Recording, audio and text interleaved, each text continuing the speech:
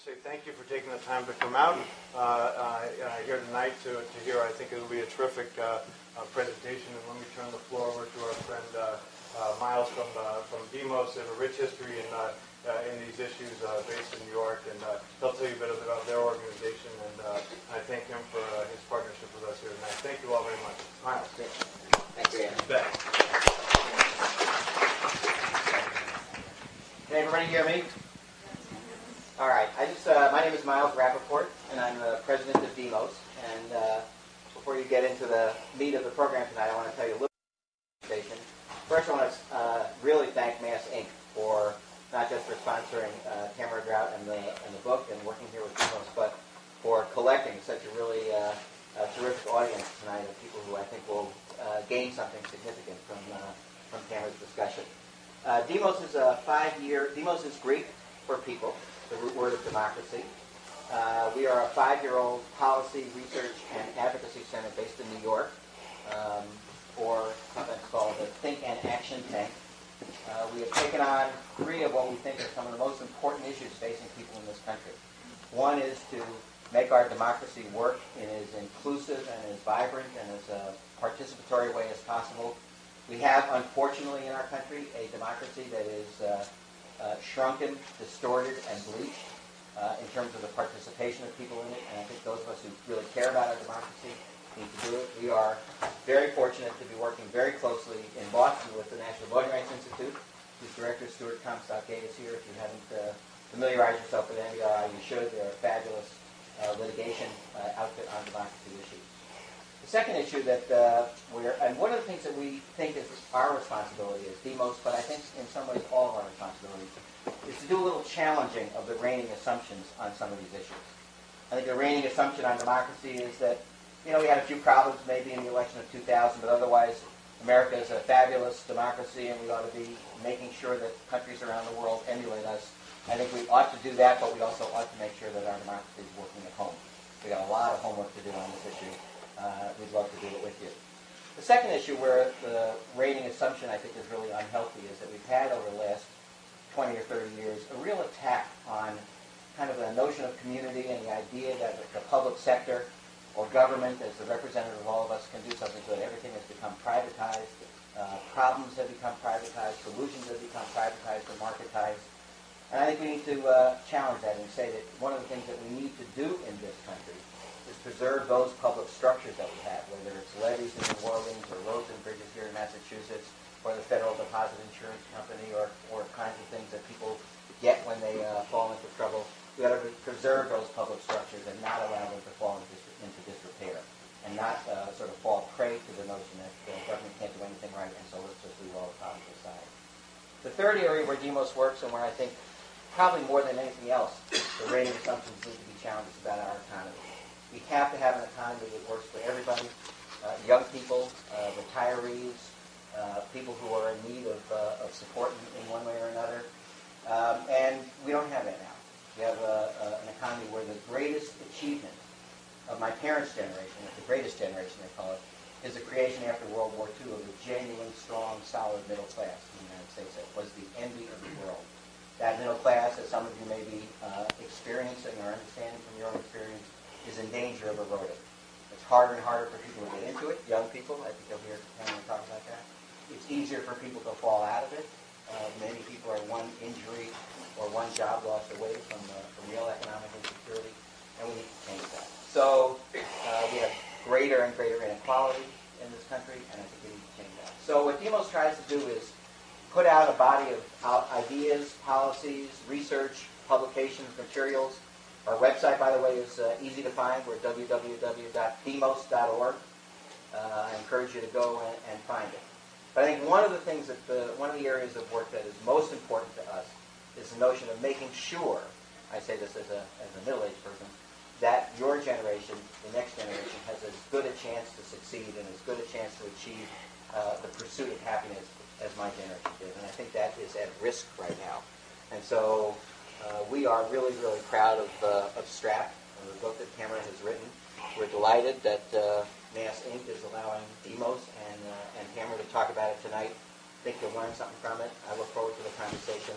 And I'm really excited that John Schneider is going to do the kind of honors of talking with Tamara. So good luck to both of you. Tamara has been, by the way, for 4.5 years, the director of the Economic Opportunity Program at DEMOS. She has built a real program that on debt issues, on inequality issues, has added something to the public debate. I think she's one of the most important voices for the future of our country. Pay close attention. Thank you, Miles. Well, good evening and welcome. I'm John Schneider. I'm Vice President of Mass Inc. And what a terrific turnout we have tonight for this topic and our discussion. I'm really looking forward to facilitating tonight's discussion. This is an interesting book, and it's raised some important issues that have special relevance in a high-cost state like Massachusetts, where it's even more difficult for young professional and working families to settle down and start a family. And I also think that there's some generational issues here that I hope we can explore tonight. What responsibility does one generation have to the next? So I hope we can get into those issues and what we can do to make the middle class more accessible and sustainable to 20 and 30-year-olds here in Massachusetts and across the nation. Our format tonight is pretty straightforward. In a moment, I'll introduce you to Tamara Draut, and we'll talk a bit about her book, and we'll take your questions as well, but not at the end of the program. We're going to take your questions throughout the conversation with Tammy. So just think of this as kind of a talk show program, and we're going to bring you in. Now, we do have some handheld microphones. I think the acoustics in this room are pretty good, so if you can speak loud, we'll dispense with moving the microphone around, unless that's going to be an issue it is going to be an issue for our folks recording it. Okay, so we are going to ask you to use a handheld mic. At around 8 o'clock, we're going to move into the lobby for a reception, and of course, Tammy will be available to sign her book. I also want all of you to know that this program is being recorded for the WGBH Forum Network and can be accessed online and downloaded as a podcast at www.wgbh.org/forum. So we'll have some information about when that's going to be available. Tamara Draut is director of the Economic Opportunity Program at DEMOS, a national think tank headquartered in New York. Her research and writing have appeared in major newspapers, and she has appeared and is appearing on numerous TV and radio programs, although I don't think she's been on the Jon Stewart show yet. Her full bio is in your program, and it's nice to have you back with us again at RealTalk. You were a panelist at our second RealTalk program on housing and home buying here in Massachusetts, and at that time you mentioned that you were writing this book and decided we wanted to get you back here as part of your book release. I wish I could tell you that it's gotten easier to buy a house here in Massachusetts, but that's not the case. Tammy, it seems to me that the key theme underlying your book is that for many professional and working adults in their 20s and 30s, it's harder and harder to live the American dream. Why do you think it's so hard for young people to get into the middle class these days? That's a good question. Is my mic on? Can people hear me? Yeah. Okay. I think the easiest way to explain what's happening to young people is to think about it as an obstacle course, that going from being in school to a full-fledged independent adult is like an obstacle course. And each step along the way are some hurdles, from getting an education, getting a house, starting a family, finding and keeping a job. Those are all the hurdles, and I address them all in the book. But what's happened is that each of those hurdles, there's been a shift in public policy, in the economy, that have resulted in those hurdles being full of a lot more jagged edges than they were a generation ago.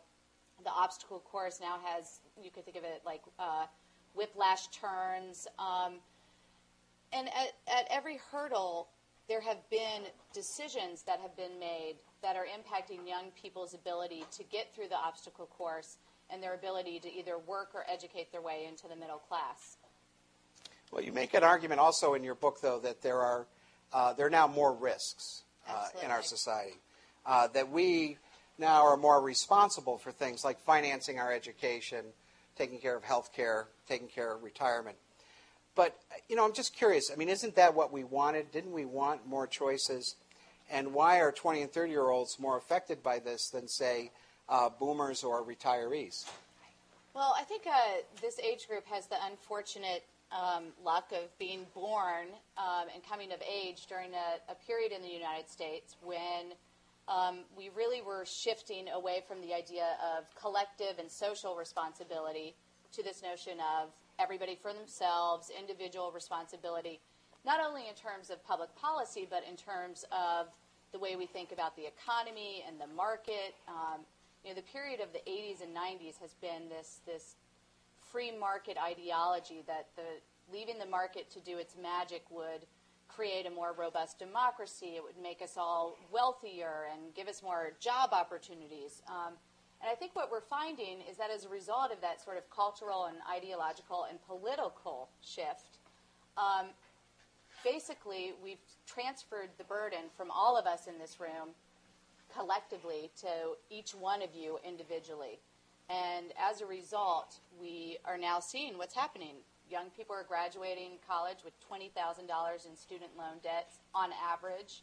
I think even more disturbingly, 70% of us aren't getting college degrees of any kind. So I think this is it's indicative of a shift that I don't think a lot of people understand, and we unfortunately have the bad luck of coming of age at sort of the pinnacle of this era of personal responsibility and devolution from social to the individual. I mean, isn't there widespread economic uncertainty for all of us? I mean, look at what happened last week with the closing of a number of Ford Motor plants and the loss of 30,000 jobs. Absolutely. I wanted to look at young adults, one, because I think that their economic circumstances are often much more misunderstood than what's happening to other age groups. This is the iPod question that she's been getting, right? Right. Shouldn't young people would be fine if they just stopped buying the $5 lattes at Starbucks and didn't have the iPods and the designer clothes. And you're laughing, but I get asked that question all the time. My book isn't about saying that other people don't have it hard. My book is about this is such an important stage of life. This is when all the major decisions about the rest of life unfold. Where you're going to school, how much college you're going to get, what you're going to do to earn a living, where you're going to live and raise your kids, when you're going to have children.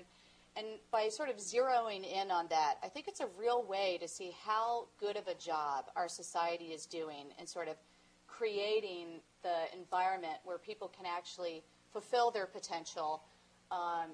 It's a way to look at how are we making good on the promise of the American dream that, if you work hard and play by the rules, you'll get ahead and be able to live in a safe neighborhood with good public schools and be able to have a job that pays you more increasingly every year, those types of things. So that's why I wanted to look at young people. I mean, one of the things you talk about in your book is that young people are living now paycheck to paycheck. But I was kind of looking back, when I just got out of college. I mean, haven't young people always sort of lived paycheck to paycheck just starting out? Isn't that right. Sort of part of the deal that when you start off, you're going to struggle a bit? Absolutely. And, the struggle to get ahead, the paycheck to paycheck, I think that's always been part of becoming an adult.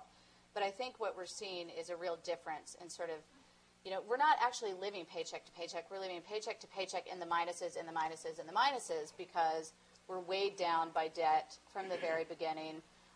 Compared to previous generations, 2/3 of a worker's wage growth happens during the first 10 years in the labor market after college. There's been studies done that show that this generation's earnings aren't growing nearly as quickly during those formative years in the labor market as they did for the previous generation. And I think also the other thing that a lot of people don't realize is that if you compare what the typical 25 to 34-year-old is earning today, they're earning, if they're a college grad, they're earning about the same in inflation-adjusted dollars as they did 3 decades ago. Now, keep that in mind. No progress in terms of wages in 3 decades. But think of everything that costs so much more and the costs have grown so much faster than inflation. college for one. Housing, you don't need me to tell you that housing has gotten sort of gone through the roof, no pun intended. Healthcare, and then we have the reality that today's young families need childcare, and they need more access to supports than perhaps previous generations. So, I forget the question you asked me. The question was paycheck to paycheck. Oh, haven't we always lived paycheck to paycheck? So yes, and we have, but this is a new type of paycheck to paycheck because we can no longer expect that today's young people are going to age out of this economic circumstance they're in. And in fact... So that's the difference. The difference that's is... the difference. Okay, yes, paycheck to paycheck, but the difference is... Right.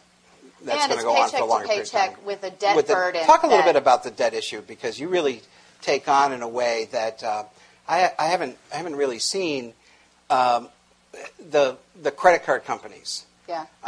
And get into a discussion about their deregulation and the havoc that they're also playing in terms of family finances and individual finances. Okay. What's so bad about the credit card companies? Oh. It's one of your favorite topics, right? Yeah. So it starts in college with a free T-shirt, right? Yeah, it does start in college with a free T-shirt. The credit card industry, for those of you who don't know, is you know the. Do you all know the credit card industry? How many here have a credit card? All right. How many have 2 credit cards? Okay. 3, 4. Great. We won't ask how many of you have debt, but I bet a lot. We're going to of get to hands that. Go up. Here's the thing about the credit card industry. About 3 decades ago, I won't bore you with the details. Basically, it was deregulated in terms of pricing and marketing and all of that stuff through some Supreme Court rules. So today what you have is a runaway industry where and this is open the next offer you get, and you'll see this in small type but bold. We reserve the right to change the terms of your account, including the APRs, at any time for any reason. And APR means? Annual percentage rate. Right. Okay. You almost got me. Which is not really much of a card member agreement in terms of a contract being, negotiated between 2 people. And so what happens is young people, one, I often talk about how debt begets more debt. If you're entering real life with $20,000, $30,000 in student loan debt, I can almost guarantee you that you're going to be relying on credit cards more than somebody who does not have that student loan debt, because that's $200, $300 of your monthly paycheck, which means you're not building an emergency fund, so when the car breaks down, Visa and MasterCard are the only way that you're going to be able to repair it. You'll probably build a professional wardrobe with credit.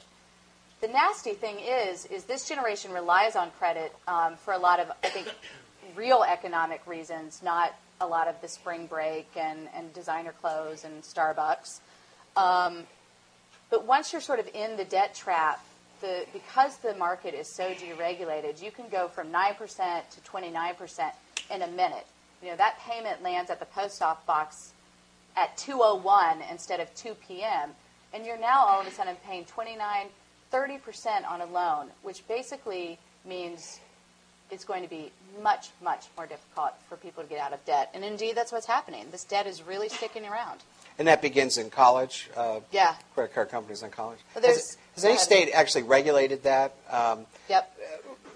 I don't think that's here in Massachusetts, but I don't think so either. there are states that have regulated the access credit card companies have to college students. Yeah, on public college campuses, they've made it more difficult. But in most states, this is where the big public universities really play a big role, because if you pull into any big public university, I mean, MBNA, Bank of America, Citibank, that is the new welcome wagon for college students. And not only that, but the schools are often in collusion with the industry. There's all sorts of deals where the school gets millions of dollars for if they allow, let's say, just one credit card company to solicit on campus. That was an agreement that happened between, I think, First USA, which is now some other bank, and one of the big universities in the South. They sell students' names and addresses to the credit card companies. And the universities have this is a real profit center for them often, a new way to build a new fitness center and a new stadium and things like that. But if you pay your bill on time, you're not going to have any problems. She's giving me this look. Other than hopefully you're making more than the minimum payment and actually putting a dent on the principal. I want to shift gears for a moment and talk a bit about what you call the debt for diploma system, which is, I think, one of the most significant differences between when I graduated from college from a private school just down the street in 1980 and today, and that's the huge debt burden that students are carrying. How do you explain that? What's different? What's happened so that more of that more of that responsibility for financing a college education has been shifted to students?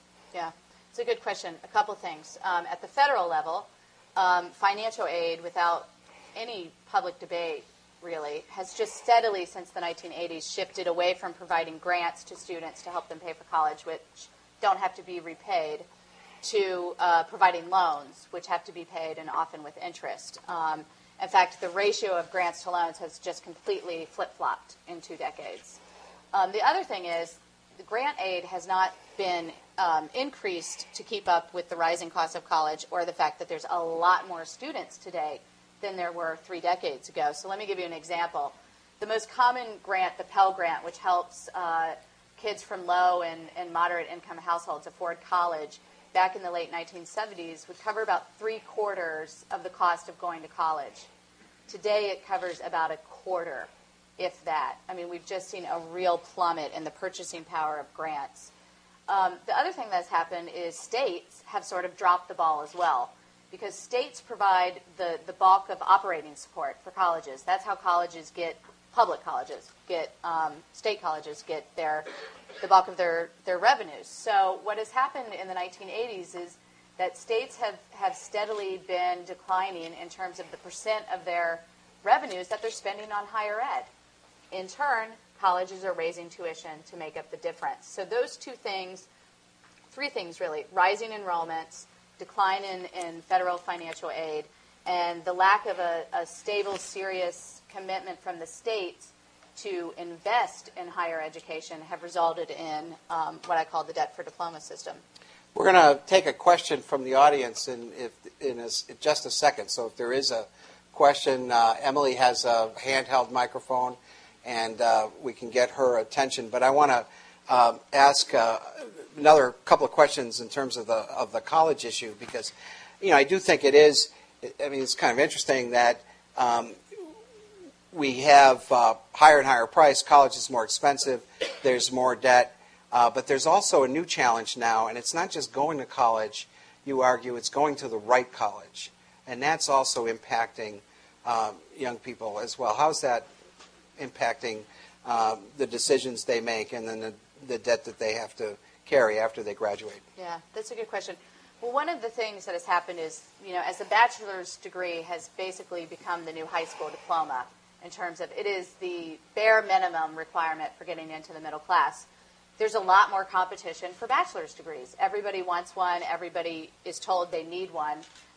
As a result of that, any margin of benefit that you can get up on your colleague, your peers, is that much more important, which makes going to an Ivy much more important than going to the state college. And as we've seen, as we've disinvested in the federal financial aid system and we've slashed grant aid, the difference in who is attending elite select universities and who is going to state colleges has just grown. At this point, the bulk of the students on private select universities are from upper income families. It's shocking the lack of, there's actually now, and this is a good thing, there's more racial diversity on America's select universities and much less class diversity than we used to have. Do we have a question? We have a question yet from the audience? Anybody? Yes, we have one up here. Hang on for 1 second. Let's get you a microphone. And if you could just introduce yourself, too. Just tell us your name. That would be great. Sure, Lisa. Lisa. If you could stand up as well, that would be helpful. I'm sorry. I know, it's just... Not a problem. Lisa from Framingham. That's right. Lisa's a regular Real Talk attendee, too. Good for you. Sure. My question is on sort of creative working. At what point can you sort of take on some interesting sort of jobs, either doing mall surveys, doing online surveys, and you can get the money but not have to pay taxes on it? So that at least can help you. So how can you kind of get a little business going on the side to supplement your current job and not worry about paying taxes? I shouldn't say this. I'm going to get in trouble, but you're not going to run for office, right? Okay. All right. Good. I mean, one of the things, though, Lisa brings up is, many young professionals still need two jobs at least, absolutely. and certainly families have to have two incomes working. Yep. I mean, there's this strain. You need two paychecks. Yep. You need a part-time job in order to balance things off, to pay the bills. You're seeing more of that kind of thing? Absolutely. In fact, this age group, 18 to 34-year-olds, compared to previous generations and older folks, are much more likely to be holding down more than one job. And I talk to a lot of young professionals who are working in their chosen field and then either waiting tables at night or working at retail. I myself worked at Baby Gap for a while when I first got started. Good times. I worked at Sport Mart in Chicago. Yeah? Yeah. It's good fun. Good times. Good. We're going to go to another question for a second. Is there another question from the audience? Do we have somebody else? Yes, we have one back here. Hi, Darren Schiffer, also from Framingham. How does this generation differ, not from the boomers and not from the greatest generation, but the generation that grew up and was of this age during the Depression? Oh, that's a very interesting question. That's For a example, really good question. My grandfather told me stories that they grew up in a triple-decker. You had the grandparents in one level, the parents in another level, etc. Right. And your grandfather walked to school uphill both ways, right? No, it was downhill one way, and he had to swim across the ocean. That's a good question, and I'm not going to answer it fully because that's just not my area of expertise. My book really compares our generation to our parents' generation, so it really is a baby boomer to Gen X and a little bit of Gen Y comparison. But I think you actually hit on one of the big differences, which is we've just become completely sort of atomized. We don't live with extended family networks. We're all sort of in our own pods. Even more, this generation in search of particularly non-college educated young people are moving away from their family and social networks in search of lower cost of living. So they're going to places like Nevada and Colorado and Georgia and Texas. So I think what we're seeing, and this is not a new phenomenon. I mean, we've been moving away from an extended family of support to, each generation in its own household. I can't really answer your question. It's just a different economy, a different, getting to college wasn't as important then. But there have been critics that have been a little too. Yeah. I'm very clear in my book that I am talking about the post-World War II economy. I'm comparing the modern generations in terms of the ability to get ahead, work and educate your way into the middle class. Yeah, I mean, I wasn't going to go this way in terms of the questioning, but there have been critics that have been tough, saying, gee,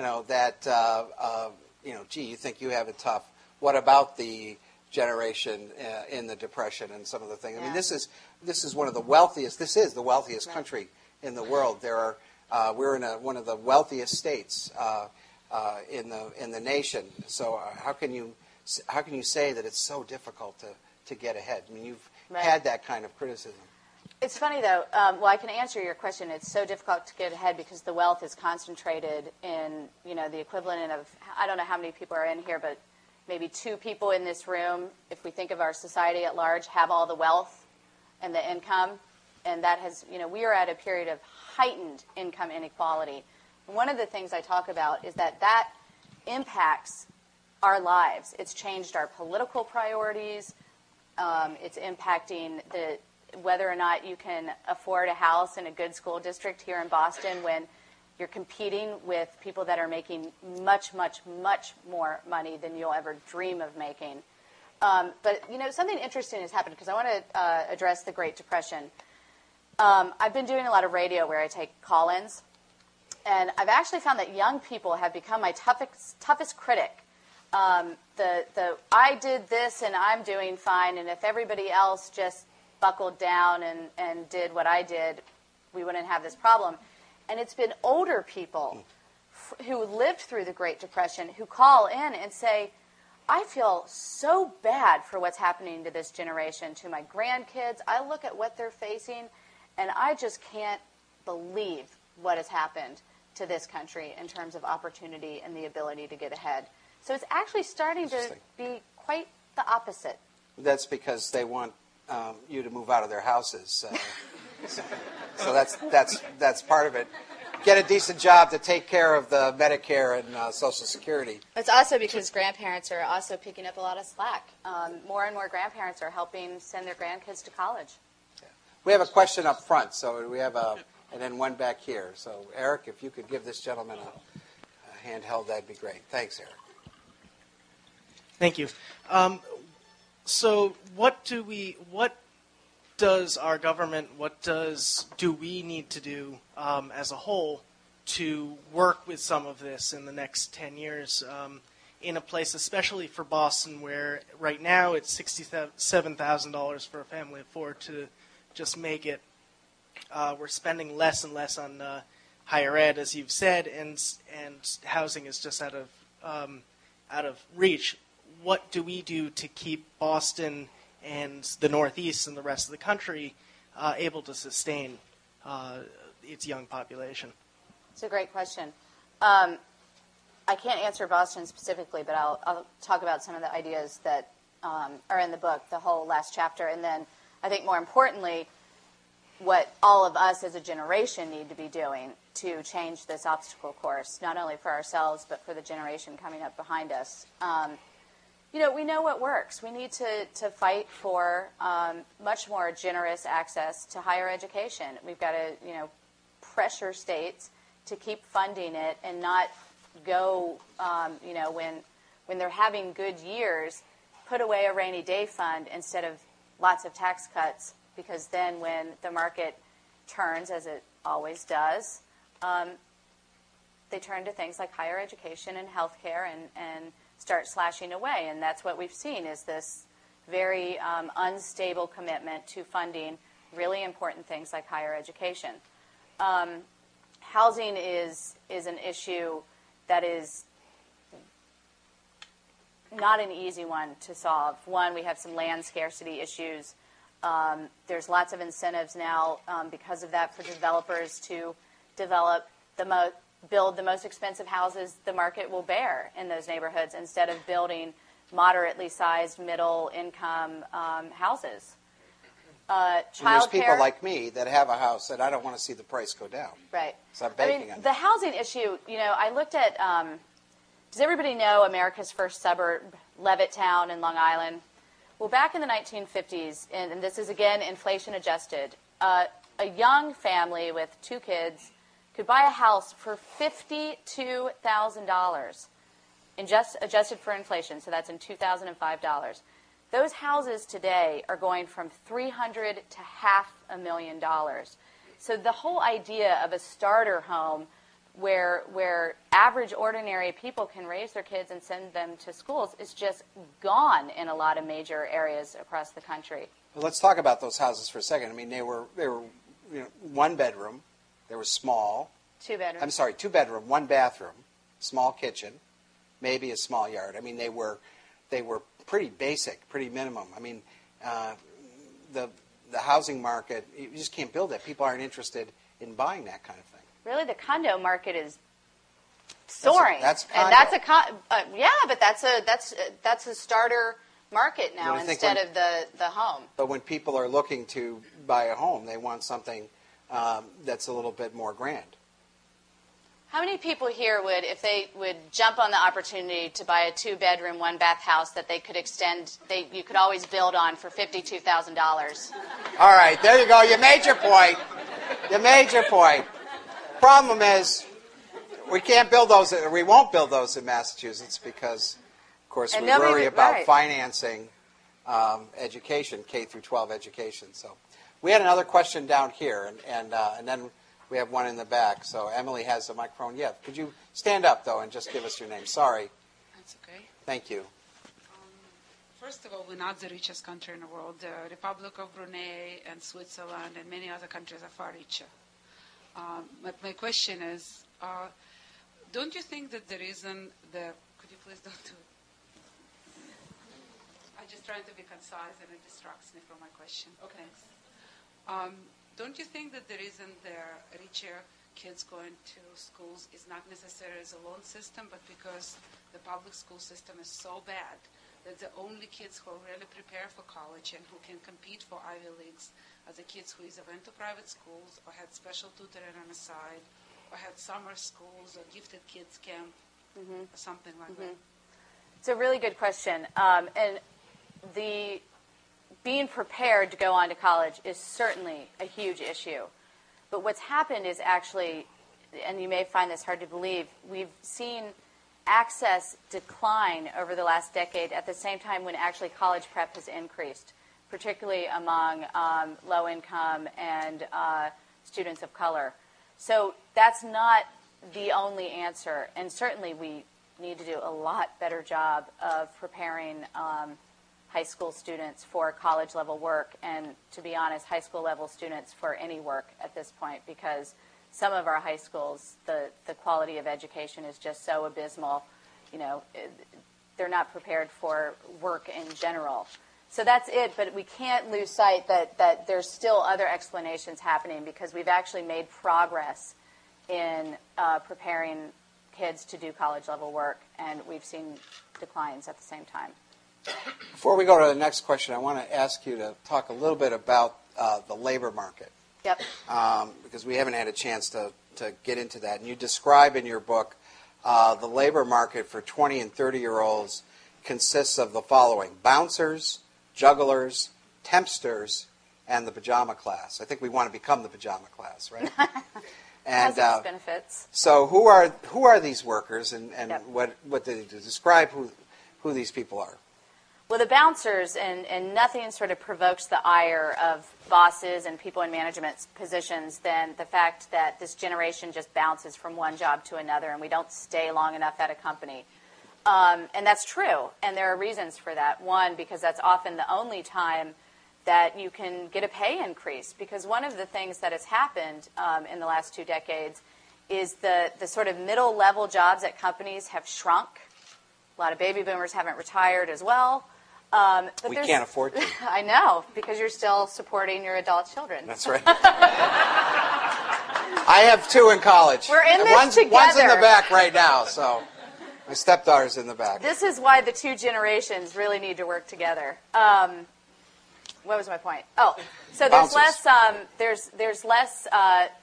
Young people are staying in entry-level positions a lot longer than they might have 2-3 decades ago.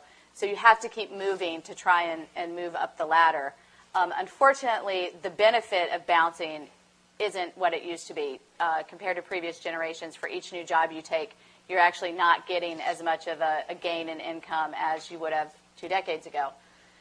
Jugglers have become a lot more common. I think we still think of the typical college student as living on campus, studying full-time. That's not the typical college student in America anymore. It's somebody who's working full-time and going to community college, taking classes full-time often, and juggling full-time work and full-time studies. And this has become very, very common among this age group. Unfortunately, the paycheck tends to almost always win out over the diploma. And dropout rates at community colleges are alarmingly high. So that's bouncers, jugglers, tempsters. Another big change in the labor market is that companies rely a lot more on temporary and freelance labor. And young people are really at the heart of that class. They make up the highest percentage of freelance and temporary labor. It's obvious why that is not always a good thing. No benefits, absolutely no job security, because you never know when your next paycheck is going to come, when your next gig is going to come. The pajamas, as I like to call them, are sort of a subsection of this temporary labor force. The pajamas are people who work from home, typically in creative industries like writing, graphic design, all sorts of other professions where, to get an actual writing job at a newspaper is they're just rare. Almost all of the articles we read are produced through freelance labor. A lot of people love that lifestyle. It has, you can sort of be to work in 30 seconds, climb out of bed, you can start working. But again, trying to buy health care in the private market is, basically like treating yourself to 2-hour-long massages every week. That's how expensive it is to actually buy health care on your own. So there's that issue, lack of benefits like 401k plans, retirement plans. So those are sort of the class of workers. Does that describe anybody here today? Do we have any tempsters here, and bouncers and jugglers? Yeah, we have a Tempster? Pajama class. Hopefully, will be upstairs. Photographers, another creative industry that's almost all freelance. But we're told. I mean, there's an excitement about the creative economy. Sure. There's excitement about that. I mean, this is where the future job growth is supposed to be. But how do you build a career then? How does someone go about, building a career? Well, it's gotten a lot harder, and I think that's why it's not uncommon to meet people who are on either their 6th or 7th job out of college and still aren't on a career track. I have friends like that. I'm sure some people in this room are in that experience. It's a lot harder. And the job growth often doesn't correspond with your innate abilities or interests. Unfortunately, the creative industries aren't growing as much as the retail sector, the healthcare industry. My career advice to anybody is to become a teacher or a nurse because we have major shortages in those fields. Did you hear that, Wendy? Teacher or nurse? And compared to what you can make in other professions, we should be paying both nurses and teachers more, but it's still a solid middle class job that actually has a level of security that you don't find in a lot of fields today. The problem is a lot of aspiring teachers can't get through the 4 years of college necessary to become a teacher, and the same goes with nurses. And teachers, of course, pensions and health care, good benefits. Another thing that's disappearing. Great benefits. I had somebody up front that had a question, but there's a question in the back. So, Hi, my name is Swanjiro, and I have a question about this debt for diploma issue. As you pointed out, it's true in this generation, there's such pressure to attend an Ivy League school, especially, for your bachelor's as well as for your professional degree. And so I'm wondering, for those who can't afford to attend an Ivy League, you have to take out loans, and you graduate with $100,000 in debt. So I'm wondering, and I also hear someone like Susie Orman always saying, student loan debt is the best debt you can ever have because it takes you somewhere. So I'm curious to know what your take is on that, and does graduating with $100,000 plus in student loans from an Ivy League ensure you, from your research, I don't know if you've come across this, ensure that you get a job that helps you cancel out that debt, or do you find that, as you said, debt begets more debt? Really good question. In terms of the bang for the buck, like the benefits of going to a private college, in terms of earnings that you get after, there's differing studies on that. Some show a pretty sizable difference, but others don't show a big difference at all. The benefit of going to a private university like a Yale or a Harvard or other select institutions are the connections you make, the social capital that you're buying, which I wholeheartedly don't think should cost $100,000 in student loans that you'll be paying off until you're 50. I disagree with this idea that student loan, compared to credit card debt, sure, student loan debt is better, and it is true. It's an investment in your future. At the same time, it is a major drag on the economic security of young people and is really making it much, much more difficult for them to get ahead in their 20s and early 30s. And now more than ever, there's pressures not only to get the bachelor's degree, but so many occupations now require that you go on and get a master's degree, which almost all people finance through loans. So I think we have to absolutely push back against this idea of, well, student loan debt's okay because, you're investing in your future. Well, we used to invest in people's future by all of us chipping in instead of every person having to invest on their future on their own. And guess what? We did a lot better job of getting people in and out of college when we all chipped in and paid for it together than we do now. I think that's an interesting point, but I sometimes wonder if what we have now is really what we wanted. I mean, we have a labor market. We have a global economy now. Many economists and politicians say that globalization is good for the economy. We have a society in the 1980s where the catchword was, the phrase was, greed is good, and this is the way you're going to be successful. We organized labor, and I'm not saying this is a good thing, but organized labor was an important force in helping to develop and sustain the middle class. They're in retreat. But, isn't this what we wanted? We created this. We didn't create it. I think that's what some people wanted. I think the underlying point here is that this was a really concerted effort to make all the benefits go to the people who were creating the system that had the benefits to begin with. But I want to touch on 2 points that you made about organized labor. Organized labor is in retreat because we've had a rash of state laws that make it incredibly difficult for workers who want to organize to do so. We've also completely dropped the ball in terms of the watchdogs that are supposed to be enforcing workers' rights to organize. In fact, if you ask workers who aren't in a union if they are interested in joining one, over half of them say yes, because people get that unions give you more paychecks, more security, better benefits. And there's a reason why Walmart, our nation's largest employer, is not unionized. And it's not because that's what the workers want. That's because that's what Walmart wants and the stockholders of Walmart want, because they know if they get unionized, they're all of a sudden going to have to pay higher wages, health care benefits, and things like that. But the customers of Walmart want that too, though, because that Right. also is going to mean higher prices. It's a vicious Walmart cycle. says, someone at Walmart says, we give America a pay raise because we keep our prices down.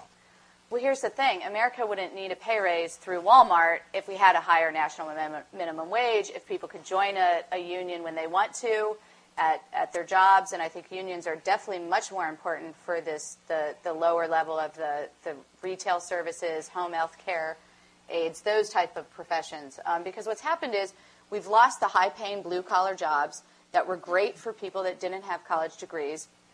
We're unionized, and they've been replaced with jobs like Walmart and home health care aides.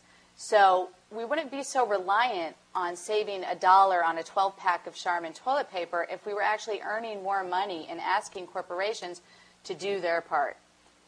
Other questions? We have a question from the audience. Yes, sir, right in the middle here. If you could stand up, with the turtleneck and turtleneck's collar. Jeez. I realized that after I said that it's a collar. That's not. That's really funny. As a Unitarian Universalist, just accept my apology there. Te absolvo. My name is Patrick Gray, and I'm an Episcopal priest at the Church of the Advent over on Beacon Hill. And one of the exciting things at the Advent is a third of our congregation, rapidly approaching a half of our regular Sunday attendance, is under 40. It worries me, though, because I can't keep them. I have a bunch of leaders that I want to make a difference in their communities, and they can't afford to stay in their communities. And you're mentioning unions, and I guess I'm thinking of folks like me in the third sector, areas like churches and synagogues and CDCs and so forth. I do a lot of work with the Greater Boston Interfaith Organization. One of the exciting things that's going on right now is the healthcare reform, waiting for the committee to report out from the State House. But I guess, and I haven't read your book, so it sounds like your last chapter, you're offering some constructive possibilities. But also, you'd hinted there's been this shift to personal responsibility within the life of our government, within the life of our culture. And I lament that because it seems also that there's been this lack of relationality, a lack of sociality, the lack that we do depend on each other, and that we can get more if we work together. And so I don't know exactly what my question is. I guess I want you to help me keep my young people around. But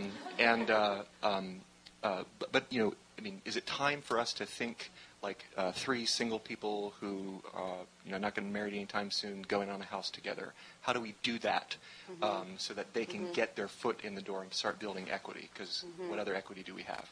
Right. Do you have examples like that? Do you have stories like that to tell to help priests like me who are worried? Your points are all very well taken. I mean, you bring up a lot of issues. The one I wanted to address, though, is you mentioned the shift to the individual, and the third sector has also been asked to take on much more of the burden for a lot of these things than they used to. And to me, the important thing to keep in mind, it's not that I think government should do everything, but what we've lost sight of is that government has powers that, through all of us who make up government, it can accomplish things that the philanthropic and public sector, or nonprofit sector couldn't even come close to accomplishing in terms of the power of its resources that it has to levy against things like higher education, building homes that are affordable. In the book, I have a whole chapter of reforms. I think the thing we can do, if let's say that we have a real deep structural issue, even if we bring back unions, the fact of the matter is that we still have incomes and costs that are way out of whack.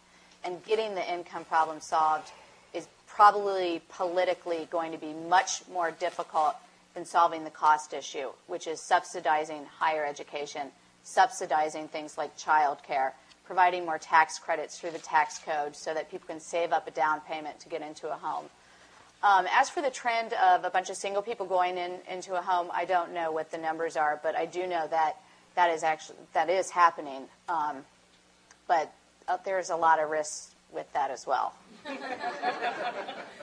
think so. I want to get into your agenda for a moment because you lay out a rather detailed, and I give you a lot of credit for doing this. I'm a wonk at heart. Yeah, well, you don't just kind of describe the challenges and document that. You also say, here are some things that we can do to solve some of these problems. And you also challenge 20, 30-year-olds about their lack of political participation. We'll talk about that in a moment. But you lay out a 4-part plan.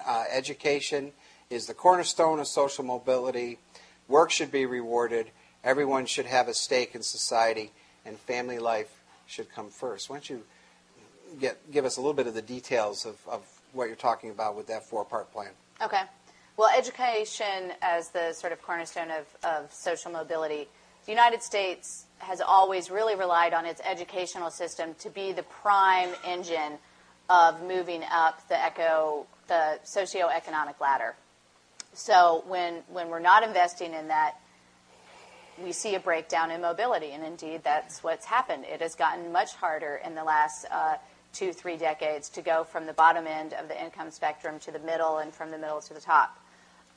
So what I talk about is the need to switch back to get this balance back to, we have more grants, particularly for people from low to middle income households, and less loans. I absolutely don't say nobody should have to take out a loan. I don't think that's realistic. But we need to get the balance a little bit more tilted back to the grant side of things so that people aren't leaving school with $20,000, $30,000 in debt. Work should pay. I talk about the need to make the legal right of being able to organize your workplace a reality, which it just is no longer. And without going into the details, this is something I actually didn't know a lot about until I read the book. And I come from a union family and went through this sort of anti-union period in my life where I thought that they were too outdated for the new economy. You've all probably heard that. And after really looking at the research, I've totally come around to the idea that without more unions in the private sector, particularly in the lower end of the healthcare industry, the retail industry, we are not going to get the economic security that we once had in this country, because unions were so important to building the middle class. What's the other one? Stake in society. One of the things I also uncovered when I wrote this book, the tax code can be great for creating incentives for people to do things that you want them to do, or stopping people from doing things you don't want them to do. But right now, some of the incentives that we offer in the tax code are just out of whack with I think, what the common mainstream values of most Americans. And let me give you an example. In our tax code, we provide more tax benefits to somebody who buys a second home than we do to somebody who has a second child that they're trying to raise. And there are all sorts of things that we can do to correct that. We also spend or forgo about $330 billion every year in tax credits and tax-deferred savings that rarely reach young people and never reach low-income people. So we can rejigger some of the tax incentives so that, let's say, when you get out of college, if you have student loan debts, we say, you know what, we're going to give you a year to not even bother paying those back. In the meantime, for every dollar you put into a savings account, we're going to give you a tax credit at the end of the year. Maybe it's a quarter, maybe it's 50 cents, maybe it's $1. Think big. It could be $1. But there are lots of things we can do to help ensure that young people are on a path to ownership from the very beginning. But, I mean, you make a real bold statement in your book, or plan. You talk about reforming the home mortgage deduction, yes, the interest deduction. I mean, that is a third rail, I think, in terms of politics. Yeah, the Bush administration's tax commission actually pretty much laid out a plan just like mine, and I about passed out. The mortgage deduction has just become this thing that has just drifted so far from what it was intended to do. And the reality is there's no limit on the amount of interest that you can deduct through the tax code. That's the mortgage interest deduction. So you have people who are in multi-million-dollar homes deducting thousands and thousands of dollars of interest on their home, which basically means they're paying less taxes. Instead, we should be limit that. Maybe you can only deduct $10,000 of interest from your mortgage every year. That way, everybody that's going to still, anybody who's in the middle class, anybody who's lower income, they're still going to get the mortgage tax benefit, but we're going to do things in a way that makes sense. And what we do with the saved money is we invest in things like these match savings accounts I was talking about, or we invest in things like providing real dollars to a child care system so that parents can afford the best child care available. We had another question, I think, in the back. Way in the back, was there somebody who had a question, Em? Yes, go ahead. Just wait for the microphone. Thank you. Hi. So the question I have is, all of the ideas you're laying out are really kind of grand scheme and hopefully will be great for our kids. But so what do we do now? Those of us who are graduating with $100,000 in debt and can't pay a living wage and are trying to figure out what to do, what do we do besides vote and bug our politicians and all of that? Tough question. Well, I don't know how many people in here have kids, so creating a child care system and paid family leave is probably something that will benefit you all in a short number of years and benefit you greatly financially. There are lots of things that we could do in terms of student loan debt forgiveness, for example. I don't have this in the book, and I wish I would have put it in there for that very reason. If you have student loan debt that is X percentage higher than the median income in your occupation, we're going to forgive that whatever amount that's over. There are lots of ways that we could come up with something, but don't discount the voting thing, because I don't know how many people in here vote regularly, but unfortunately our generation has really dropped the ball in terms of flexing their political muscle. And one of the things I really talk about is the need to try and engage this generation. And it's not all our fault. I mean, politicians haven't really been talking to us or offering us anything that sounds remotely like it is going to impact our lives. At the same time, they don't talk to us or offer us any goodies because we don't show up on Election Day, and we don't fill their email inboxes with outraged letters when they vote like they just did to make student loans more expensive. They just did that this week. So we have got to really ramp up the political participation. I mean, you're tough on this generation in your book, and I give you credit for that as well in terms of the disinterest in politics and civic life, of people not reading newspapers or really following civic events. I mean, that's one of the reasons why Mass Inc. started this program, was to try to have these kinds of conversations about civic issues taking place. You know, I didn't hear any of what you're talking about in the President's State of the Union address Tuesday night. Right. Well, there's just, not only for young people, but I think in general right now, we have this growing gap between sort of what Congress is working on and what is actually keeping people awake at night. And we've always had this gap where what's impacting young people seems to hardly ever be at the top of the political agenda. So this is one area in the book where I actually am a little heavy on the finger wagging. And it's old-fashioned, but I challenge people who read the book, if they are not currently reading a major national newspaper every day, to do so for a month, and I will guarantee them that something will really piss them off or excite them, and then that's all it takes. And you know, we live in the era of the internet. It has I know that never last been Red Sox easier. trade was really Social issues that really ignite your passion or piss you off. We just aren't taking advantage of the internet. It is so easy now to be politically active. There's all types of organizations. There are organizations involved in the student loan debt battles. There are organizations pushing for universal child care and paid family leave in this country. All you have to do, visit their website, put your email in. When something's happening in your state or at the federal level, they'll let you know. You send them an email. It takes, I'm not kidding, 30 seconds to make an impact in your Congress member's office, because I can tell you how many emails are in their inbox make a huge difference. It tells them you're paying attention. It tells them that they've got support to vote a certain way.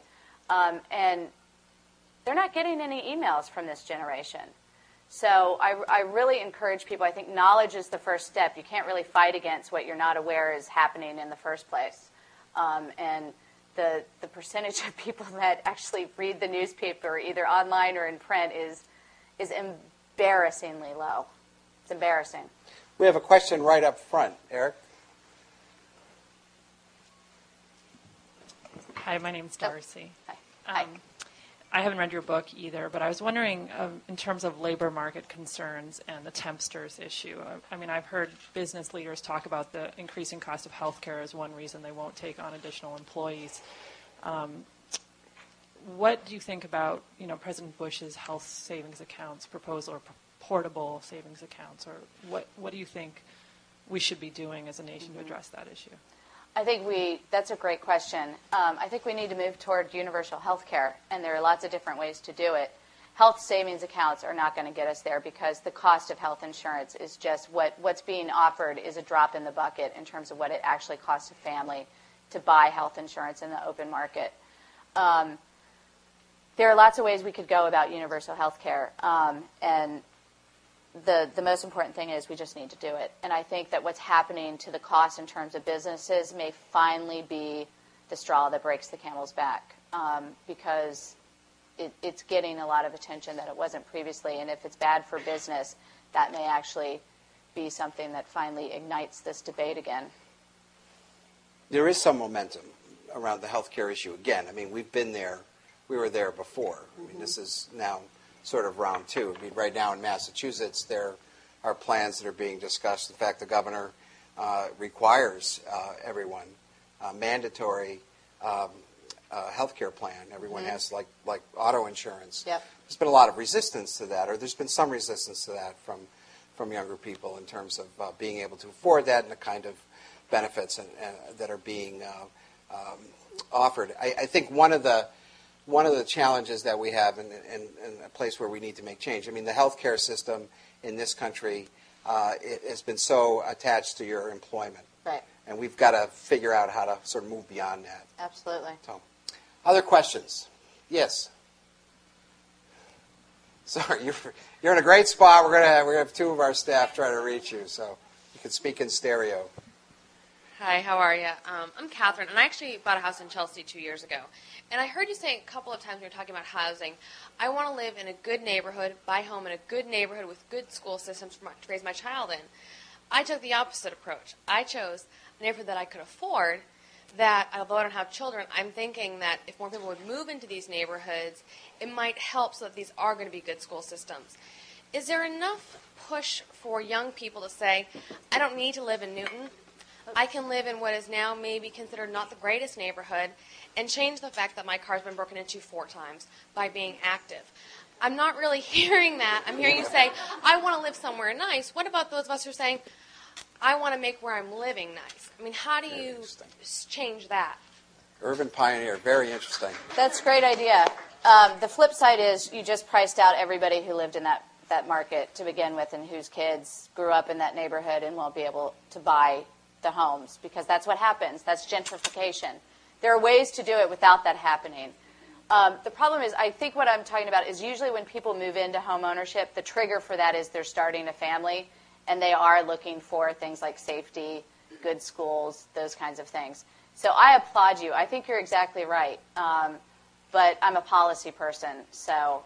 But I mean, I think what you're saying, and this is actually something that Mass Inc. is looking at, is, is there a way of making some of our industrial cities, our mill cities, more attractive to families, to immigrant families as well, that are also dealing with the high cost of housing? And I think it's an interesting issue. I don't live on Admiral Hill either. Okay. Just for the record, I'm not talking about living in a beautiful condo. I'm talking about living in a row house. Sure. Next door to people who are, Right. I mean, all this low income around me, and I don't mind. I want to make it a good neighborhood for myself and hopefully my kids in my house. And are the schools good there? They're getting better. That's great. They're not great, but I always vote, and hopefully that will get. And don't you stop. No, I applaud you, seriously. It's just not my arena. I mean, when it comes down to the schools, I mean, that is a very important issue in terms of choosing the kind of community that you're going to live in. My story is kind of similar. We bought our house in Lowell, Massachusetts. Again, a community that was on the rise, but we've really sweated out the schools. And in fact, my youngest daughter is now in a charter school. So, that's how we solved that particular problem for ourselves. So, but I do think there's some opportunities with some of these communities. And if you look at the most recent issue of Commonwealth magazine, there's a good piece in there about what's going on in Worcester and in Lowell around the housing front. So we have time for a couple of more questions. Why don't we go in the back? Yes, sir. Yes. Yeah, I just had a two-part question. At the beginning, you gave a statistic. I think 70% don't get a college degree. Is that right? A bachelor's degree. A bachelor's degree. And yep. I know before you were talking about how today the bachelor's degree is the old high school diploma, so it seems like everyone is going. I don't know if there's a lot of people not graduating. And the second piece was about the labor idea. I think the idea about the unions, today you can pick up a phone, call a 1-800 number, and you're talking to somebody in India. I think, isn't the reality is that as the world gets more global and we have to compete, the automakers are having issues because their costs are just far higher than what they have to compete with even here. It seems like it's a little not too realistic in some ways to think that unions today are doing in the same field that they were before when we had a lot more barriers to entry. A couple of things about that. The two fields that are going to have both the fastest and largest job growth over the next 10 years, 2 fields out of the 10, are the healthcare services professions at the lower end, the sort of nursing end, and retail sector, and I just lost my train of thought, home health care aides. None of these jobs can be shipped to India. They can't be outsourced. Somebody has to empty the bedpans of old people, and that job is going to become even more important as the biggest generation starts to retire. Same goes with lots of service sector jobs. Somebody's got to be at the counter to check you out when you buy your groceries or when you go to Walmart. So those jobs aren't going anywhere, which is why I think unions are so critical today, because we've got to make those jobs good jobs. And unions can do that. To clarify the college-going stuff, about 30% of 25 to 34-year-olds have bachelor's degrees. Now, about 70, almost three-quarters of high school graduates go on to some type of college. So that includes trade schools, community colleges, four-year colleges. The dropout rates are about 40% of entering freshmen drop out their second year. And the rates at community college, the dropout rates are much, much higher. So that's why there's such a difference between how many people are actually getting into the system and how many people are finishing. It is a real problem that I don't think people are as aware of. So let me take one more question for Tammy, and then I'm going to ask the final question. So, yes. And here comes Emily. Emily doesn't have to go to the gym tonight. I guess my question sort of addresses the personal responsibility thing that you had mentioned. I think that young people now have to sort of be their own experts about everything. I mean, if you look at something like TurboTax, you just go click, click, click, click. And are we losing out by choosing those options because we're not getting the kind of advice and education, I don't know, to get ourselves ahead? And is that something that we could do to sort of address your question right now to put it, well, help ourselves? That's a tricky question, because what it reminds me of is at Demos to do a lot of work on credit card debt, and one of the first responses is always, well, we just need better financial education, and then people won't go into debt. And I always say we're not going to educate our way out of this problem. There are lots of smart people that have lots of credit card debt. What I talk about, though, is the financial sophistication that is now required for the things you talked about is definitely lacking. That's across the board. I mean, that's not... Absolutely. Yeah, it's across the board. But what can help you? Get a subscription to Money Magazine or buy a nuts and bolts guide to investing and saving. I always like those idiots guides. Idiots guides. That's something you could do right away. I recommend Susie Orman's book because I think it's at a level that many finance books aren't. It's really accessible and really realistic about what is achievable during this stage of life. It's called The Money Book for the Young, Fabulous, and Broke. And so if you're fabulous and broke, buy a copy after you buy my copy of Strapped Tonight. That's good. But don't charge it. So, Tammy, it's terrific having you here. This has been a great conversation. We're going to have a chance to continue this talk at a reception afterwards. I want to take a moment before I ask the closing question just to thank the Mass Inc. staff for all their work in putting this together. This is not an easy thing to do. I also want to thank our friends at the 1 in 3 Boston for their work and support. If you don't know about 1 in 3 Boston, it's a great way to get more involved in civic life here in the city, and there's some information about that program here tonight. And I also want to thank Demos for having the opportunity to bring Tammy here and to have this terrific conversation.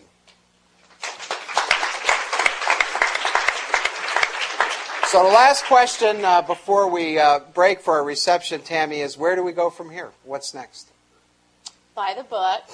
No, I'm kidding. I think what's next is what I hope, and let me tell you a little bit about what I'm doing over the next couple weeks and why it's great that I wrote a book and am connected to an organization like Demos.